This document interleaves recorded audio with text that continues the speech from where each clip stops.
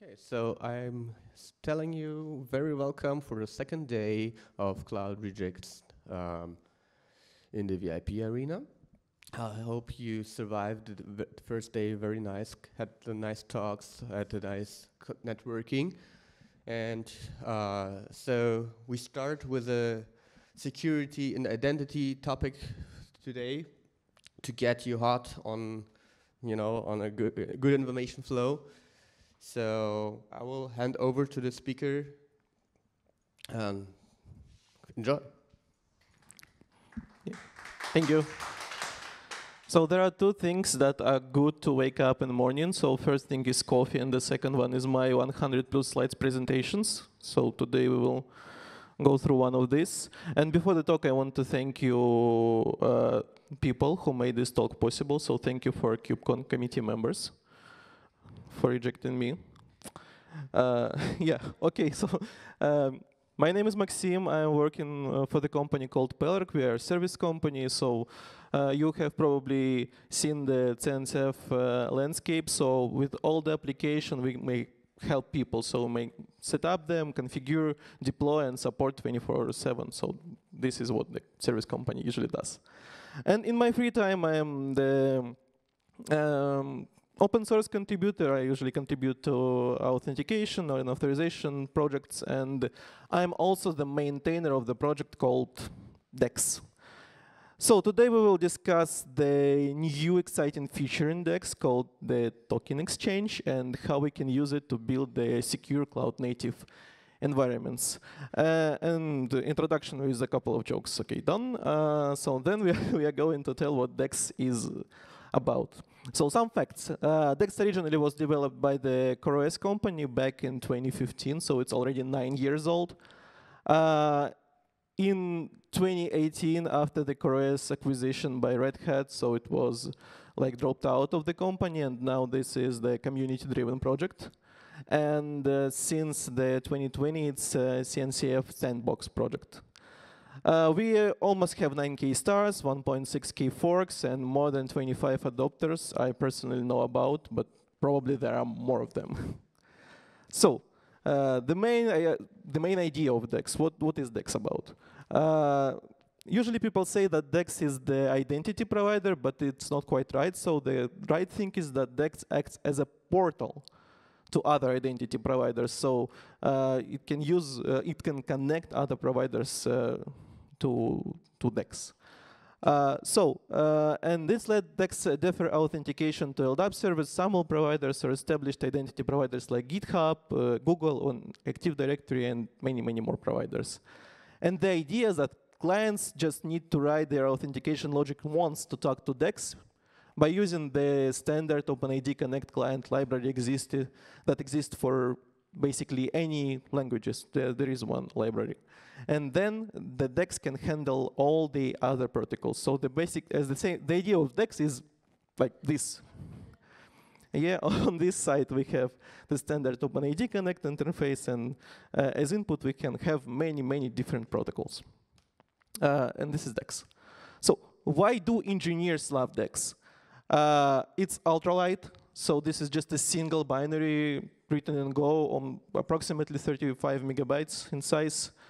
DEX is simple, so the code base is small, simple. You can just spend a couple of hours to get all the concepts that are used in DEX, so it's not that hard.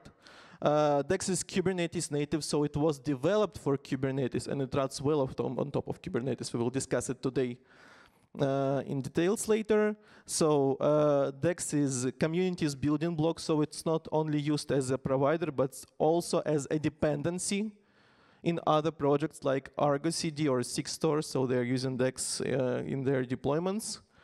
And DEX is true open source project, so this is a community-driven project, not owned by a company, so we are just surviving somehow without salaries. Yeah, so that's why engineers love DEX. Architecture. So we have DEX, and as I've told you before, there is a standard OpenID Connect interface, and through this interface we can connect users by using the standard auth code flow, or we can connect also machines by using other flows like password credential flows, or the thing we will discuss today, the token exchange one. So DEX is a stateful service, so it needs to store somewhere the data, and there are many, many options. So first you can use the relational database like PostgreSQL, MySQL, or SQLite for this. But because the schema of the data of DEX is pretty simple, we can use even a key value storage. For example, we can use etcd to store data. It's also possible. And if we run in DEX on top of Kubernetes, we don't even need a storage, so we can use a Kubernetes as a storage. DEX can store the data in Kubernetes custom resources. And if we are just testing something, we can use in memory storage. This is not persistent, but for test, it's okay. And the final concept I need to explain to you is connectors. So we can connect other providers to DEX. For example, if you're a big enterprise company, you probably already have a key clock or Active Directory, so you can use them to authenticate through DEX. If you're a small company, you're a startup, you only want to write code and you only have Git repos, so you can use your Git provider for authentication. And there are also two special cases. The first one is local users. If you, for example, want to test your connection without the provider, this is also possible. Or the mock connector if you want to use DEX as a web server for testing your, I don't know, for your integration tests. So this is a mock connector. Okay, this is what I want to tell you about architecture. So this part is done. Moving to the next step, explain what token exchange is. So token exchange grant, the main reason why this talk is happening today. There is a special RFC 8936. Don't Google it. I will explain the whole RFC to you today. So this is the extension for OAuth to flow that defines the token exchange grant. This is the additional way how you can get tokens from DEX. And this is not a new thing. So it was published in 2020, a long time ago. So, but in DEX it was implemented not so long ago, so like last year. Okay, but to explain the token exchange to you, I will explain you the real world thing that we use often, the currency exchange. So imagine you have a euro, and if you're a software engineer, you probably have more euros, even more euros. But this is before you paid taxes in Europe, so now you have just a normal amount of euros. And these euros, they are issued by the European Union. So there are special signs on coins, on banknotes, so you can verify that this euro is valid. And euros are used by different countries among the European Union, so you may go with the euro to France and buy a croissant here. Yeah, this is possible. But what if you want to go to Japan and buy sushi there? It will not work because there is another currency in Japan and they do not accept euros. And this is just how the world works. Yeah, we cannot have the same currency everywhere because of geopolitical reasons, because this is just not how the world works. Yeah, there are many different currencies. What can we do in this situation? So we may go to some strange guy and exchange the currency with him. So we may give this guy a euro, and in exchange we will receive the yen. And with yen we can travel to Japan and finally buy and enjoy our sushi. And there is a Scooby-Doo moment, so let's rip the mask off. And this whole time we were talking about token exchange, not about currencies. Yeah. Okay, so currencies there are JWT tokens issued by different providers, and sushi is the access we want to have to the server protected by another provider, and the strange exchanger guy is the DEX in this schema. So the token exchange in DEX, sorry for my pronunciation, but it was implemented by Sean Liao. This is the valuable contribution, so many thanks to this GitHub user. So it was merged by November 2023, and it's available in the latest version of DEX that was released in January 2024. And the thing that it works with other JWT tokens, and to be able to validate the tokens, DEX requires the provider to have the OIDC discovery endpoint. So to get the keys and to get the issuer to be able to check that tokens are valid for exchange. So, and yeah, the idea is simple. We have some JWT issued by another provider, for example, by Kubernetes, and there are sub and expiry claim, and we can use these claims from original token as the base for other non-standard claims in DEX. For example, the sub and expiration claims will be different in the DEX token, but there may be some properties from the original token in DEX token. So that's how exchange works. Yes, so you can see that the subclaim from the Kubernetes token now becomes the name claim of the DEX token. To enable this feature in DEX, you only need to ensure that the grant is enabled, and it's enabled by default, so you don't need to bother yourself, only if you want to disable this. And we'll also need to define a connector. You can see the YAML file here for the connector. So the most important thing there is the issuer. And that's it. So this is all you need to do to start exchanging tokens in DEX. So it's easy to understand the feature because we have a good real-world example. It's easy to start because it's easy to deploy DEX in general. It's easy to configure. And this is the great field for experiments. So let's move on and discuss the practical use cases, how we can use this feature in our current cloud-native environment, how it's applicable. The first case is CI/CD integration.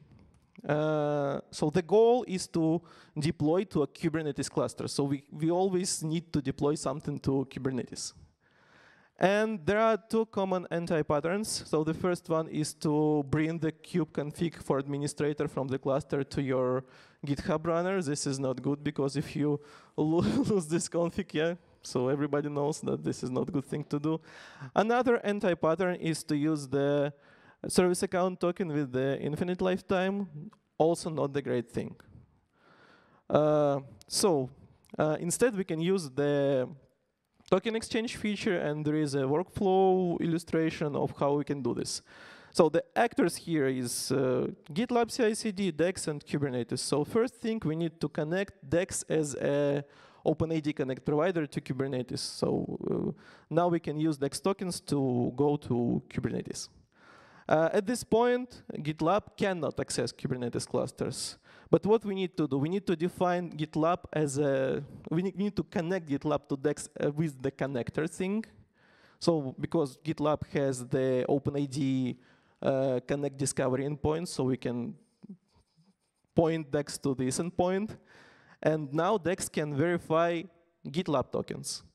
And this is the peak point of the, of the workflow. So on each pipeline execution, GitLab issues a token. And with this token, we cannot go straight to the Kubernetes API, but we can go to DEX, exchange this token, and then use it to access Kubernetes API. So pretty simple workflow. So, and this is not only GitLab specific case, so you can use it with other CI/CD systems. For like GitHub Actions is also a great example. All major cloud providers allow authenticating using the CI/CD tokens. So you can go to AWS and create machines there. So why cannot you go to Kubernetes and create pods? So now with DEX you can. So now it's possible. And no more anti-patterns. So now we have proper short-living tokens. The second case is Kubernetes auth mesh. The goal is to give access to a service from one cluster to another cluster. So to be able to control workflows from other clusters from the single one. It may be required for Istio multi-cluster feature, for example, to configure Istio multi-cluster. Or it's also may be required, for example, for Argo CD to manage different Kubernetes from the single one. Okay, anti-patterns are the same here. Let's dive in the workflow. Actors here are DEX and 3 different Kubernetes clusters. First thing we need to do is to connect DEX as an OpenID Connect provider to all these clusters one by one. So the first one, second one, and the third one. So now we can use DEX tokens to authenticate in all these clusters. The second thing that we need to do is to define 3 connectors in DEX. So now Kubernetes registered as the authentication providers in DEX. So now can DEX verify their tokens. 1, 2, 3. So, and now it defines the whole mesh between these clusters. And now, from one cluster, we cannot go with the service account token to another cluster because it's not possible, right? But we can go with this token to DEX and exchange it, and finally have an access from one cluster to another. Yeah, some mind-blowing maybe example, but yeah, let's go further. And now I will show you how we can define a kubeconfig for such authentication. So we will use exec credentials plugin feature. And first, we need to write our exec plugin, and we will use shell for this. The simple example, first of all, we need to get the service account data. This is our initial token. The second, that we need to exchange initial token with the request to DEX to add DEX token. And the third thing we need to do is just to return the JSON structure, and this is what makes this shell script a proper exec credentials plugin. So the development of plugin is finished. Now we can go and save this plugin to the executable directory. We need to give this script execution rights, and then we will be able to use this script in the kubeconfig like it's shown on the screen. I want to tell you that this is not the production-ready script, obviously. So there are not error handling and other things, but this is just a simple example to show the idea of it, and it also works. So this is the full example. Yeah, so this was the Kubernetes auth mesh, and the third case is SPIFFE tokens. So the goal is to use SPIFFE tokens to have an access to Kubernetes API, because if we already have all our services authenticated, why cannot we use these tokens for authentication in Kubernetes API? So let's just see the workflow. There are now 5 actors, like the DEX itself, the Spire server, and the Spire agent. That we will use in our example to issue SPIFFE tokens, the application itself, and the Kubernetes cluster. First thing we need to do is the registration between Spire server and Spire agent. So we need to make the agent eligible for issuing tokens for all the workloads on a node. The second thing is that we need to register SPIFFE server, Spire server as with the connector in DEX. So now DEX can verify these tokens. The second thing is that we usually do, we connect DEX to Kubernetes. So DEX tokens now accessible by the Kubernetes API. And then we can finally start our flow. So the application goes to the agent and gets the SPIFFE token. With SPIFFE token, it cannot access Kubernetes API, but it can exchange the SPIFFE token for a DEX token and then connect to Kubernetes. And with this schema, you can use SPIFFE IDs as usernames like this in your RBAC rules. And it makes service accounts in Kubernetes obsolete. So you don't need to use service accounts anymore in Kubernetes with this schema. Yeah. That's it. So we finally made it to the finals. This was the talk. So let's wrap up all the things said today. The first thing is that the token exchange feature is the glue between different authentication providers. The second thing is that DEX is lightweight, and it can be used to add only this capability to Kubernetes clusters with literally no overhead. So because this is lightweight, this is not a fully featured provider, and you will not see the DEX working here in your cluster. Okay, the third thing is that not only DEX benefits from it, yet the whole ecosystem. So because as I showed you before, DEX now can connect different projects of our cloud native environments to work together, which is pretty cool. And the final thing is that if security features are convenient to use, it will improve security in the world in general, because security now, it's not only necessity, but also like a popular thing. So if popular things are convenient to use, everyone will use them. Yeah, it was my talk. Thank you so much. Let's go to authenticate them all. Thank you. Thank you. Yep. Thank you very much, Maxim, for your great talk. And we have some minutes left of your time. So if you guys have some questions, it's a good time for Q&A. Thank you for your talk. I was wondering, do you have an example for accessing a Kubernetes API through DEX in like a CI environment, like the first example? So the question is, do we have an example how people can access Kubernetes API through CI/CD, as I've showed you before? Probably you need an example of kubeconfig, or what? Like DEX configuration with whatever you need to do in GitLab CI. So you need a DEX configuration. For now, we do not have this example, but there are people that already do so. So I think we probably can ask them to provide us to share the example. So yeah, this is a good question. Please. So you mentioned in your talk configuring Kubernetes cluster to use DEX as identity provider. How that works in a managed Kubernetes in a cloud, AKS, GKE, EKS? So how we can connect an OpenID Connect provider to a managed Kubernetes like AWS, GKE, and something like this. So in most major providers, you can do so. I know that in EKS and in GCE, there is a special like interface, a web form. You may fill it, and then your cluster will work with your OpenID Connect provider. There were some issues in AKS in Azure, but it's also possible probably. And in some minor providers, like for example in OVH, it's also possible. But you need to check this feature. That's it.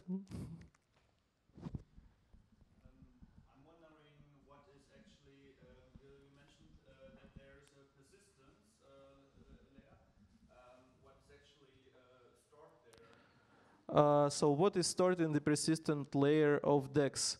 We usually store there our authentication codes. So for example, when your user authenticates in DEX, you need to persist the data between the login and the redirect from the another provider to DEX back.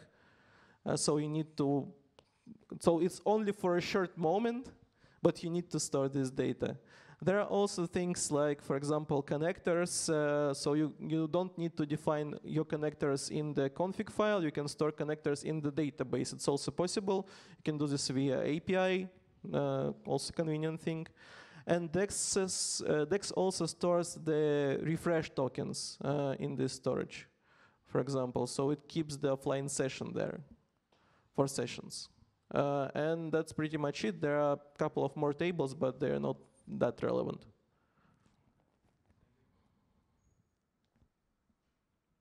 Any more questions?